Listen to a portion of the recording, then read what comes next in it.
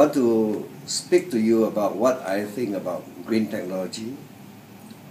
First of all, green technology is any technology that reduces the emission of greenhouse gases into the atmosphere. Now, anytime you use this type of green technology, you are helping the environment by not releasing as much of greenhouse gases into the atmosphere.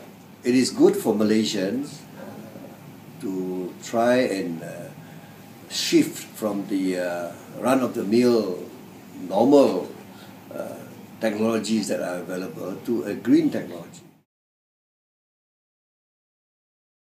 However, of course, there is a catch to it, and that is green technologies are generally slightly more expensive.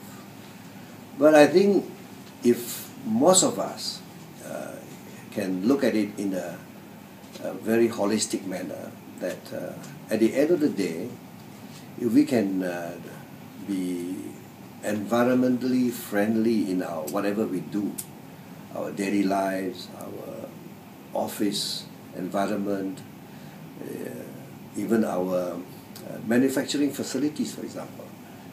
If we can do that, I think there will be a very big incremental assist to the environment. Prime Minister has been talking about reducing greenhouse gases, carbon emission by 40% by the year 2020 from the 2005 level.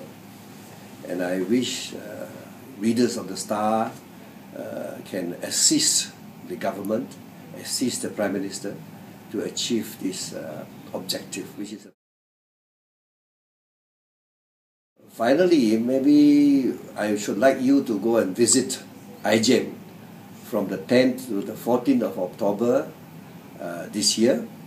And at the iGEM, you will be able to watch for yourself, see for yourself, touch for yourself what this green technology is all about. There is also a conference you can attend, and that conference is also related to green technology, the environment, and so on. So do come to the iGEM and be part of the process of greening Malaysia. Thank you.